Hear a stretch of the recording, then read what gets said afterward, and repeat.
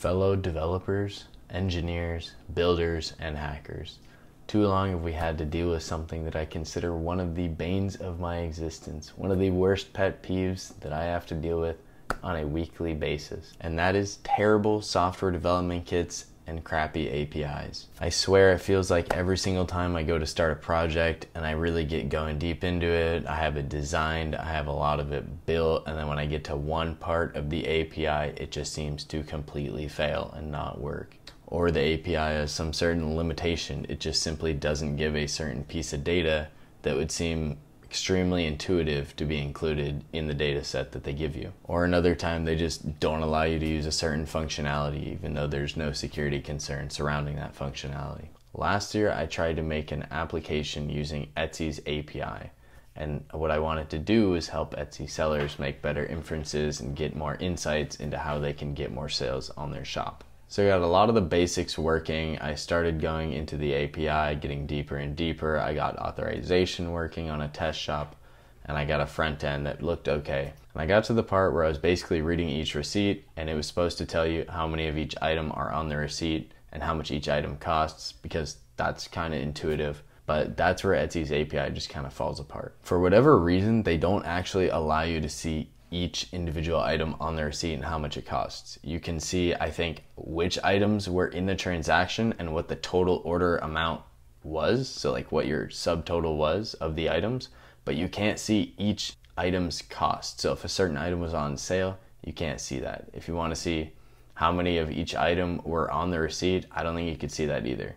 You can kind of just see how much each transaction was worth, which isn't really worth a lot in terms of data metrics, because if they bought 10 items in your shop, how are you supposed to see exactly how many of each item you sold? I don't know how this would be any sort of security risk. I don't know how this would help anybody having the API built like this, but that's just the first example that I'm going to talk about. Moving on, this past weekend, I was trying to build a Figma plugin, and what it was going to do is export some things to Notion. Now, when I use Figma, it's pretty intuitive, and the API was also pretty intuitive, and there wasn't really a problem until I got deeper into my project. So it turns out that little key at the top of the URL when you have a Figma page open is called the file key. You can't actually get that unless your plugin is being built for an organization. Say I was building it internally for Facebook to use, like internally for Facebook employees. I suppose this might be a security risk, but I was able to get around it by simply asking the user to copy and paste that value into the field inside of the plugin. And that wasn't that big of a deal because I was able to work around it. It was kind of intuitive still, so it was not that big of a deal. But that's where I ran into even more problems. See, what I wanted to do was generate the Figma URL for each specific node that was a frame. If you've ever used Figma, you probably know what I'm talking about. You can link to specific nodes. If I wanted to take a single icon on the page, I could click on it, copy the URL, send it to somebody else. They could open it, and it would show them right on that icon when they open the Figma page. And it would be pretty intuitive. There's no actual way to do this with the API in a generative manner that is obvious in the API itself. I'm still waiting back on a forum post, so I guess we'll see how that works out, but it's definitely unintuitive, and it's definitely not something that they want you to be able to do. Or at least as apparent to me as a developer. If you have a software development kit or an API, what you want people to be able to do should be super intuitive. It should be really easy to get it working. Your API should be the least difficult thing that I have to deal with in my project. In my opinion, as a developer, that's how it should work, because these APIs have other developers working on them. So they should know exactly which edge cases they want people to be able to deal with and which ones they don't.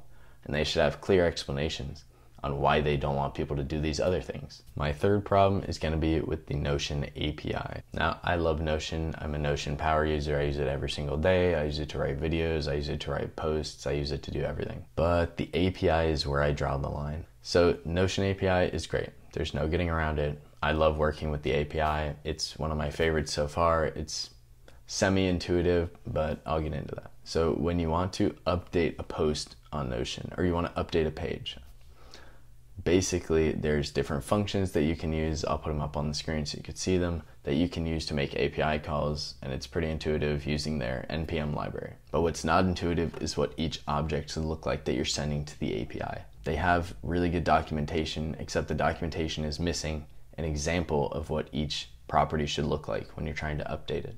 I had to open 3 different pages. I think one of them was even from like their old API or their REST API or something, to understand exactly what each object needed to look like. So it was really unintuitive as a developer to have to deal with that. Because when I want to do something, I want it all in one place. They have a really cool feature actually, where it shows you an example in like each language. You could do like Node.js, regular JavaScript, XML, whatever, to update a page.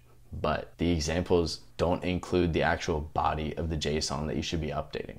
So if I had one pet peeve here, it would be that I had to really dig to understand exactly what it should look like. Now, the second problem that I faced with Notion API is that when I tried to insert a Figma embed link into the page, it simply did not work. It shows a blank preview that when you click on it, it goes to the right Notion page, it goes to the right node, but it's supposed to preview that node in the Notion page. If I copy and paste that same link that I'm trying to embed using the API, if I do it with the Notion client, it works perfectly fine. So this should literally work, like from a computer science and edge case standpoint, this should work because I'm doing the exact same thing. However, it just does not work. Moreover, if I try to insert an image using an external link, it works using the Notion client. It gives me a forever 403 cannot load this image if I insert it using the API, which just absolutely does not make sense to me. I can understand if it's a security risk to use the same API endpoints as the client, but that should be no excuse for a completely different functionality. If it literally does not work when you use the API, but it works when you use the client, you have a serious problem when it comes to your developer relations. It almost feels as if they don't want people to be able to use their SDK or their API if they're not going to maintain it in a way so that it's intuitive for developers and it's easy to use. I feel like if you had a bunch of people making projects on Notion, which you do, then you'd be able to ask for feedback, which they would give. And I can't imagine that nobody else has run into these problems that I have. And so, my fellow developers, we need to stand up and stand up for ourselves. And we need to call out these companies and these platforms that have these terrible, terrible APIs, because this is the only way that they're going to get better. And so the next time you encounter a bad API, there's 2 things that you have to do and 1 thing that you can't. You can't just ignore the problem, find a workaround, and deal with it. Number 2, you have to be vocal about this problem. You have to tweet at the API's account, or say at Notion or at Figma, tweet at them, post on their forum, do something so that your feedback exists somewhere, even send them an email, whatever, make a video about it, I don't care. But we need to be heard, we need to make sure that these people understand that their API is terrible. Otherwise, they're just gonna go about their day not knowing how to fix it. When the PMs find new projects to work on, they're not gonna have a backlog of issues to fix. They're going to keep driving new features that are going to have even more problems. Lastly, if you don't want to post about it, I would say simply do not use the API and don't build for that platform. The platform is only as healthy as the plugins that make it great. So if there are no plugins and there's nobody to make it great, they're going to have to put more effort into their API. They're going to have to be way more courteous to developers because they want you to develop for that platform. So if you don't want to post about it, you don't want to be vocal, just don't use the API, find a new project to work on. Don't let them steal your weekends. Don't let them steal your after work time of digging through their API. Just move on with your life. Use a better API, like Twitter's API. I don't know how it's doing with the whole Elon Musk thing. I heard there might be some endpoints that are broken, but when I used Twitter API a year ago, it was great.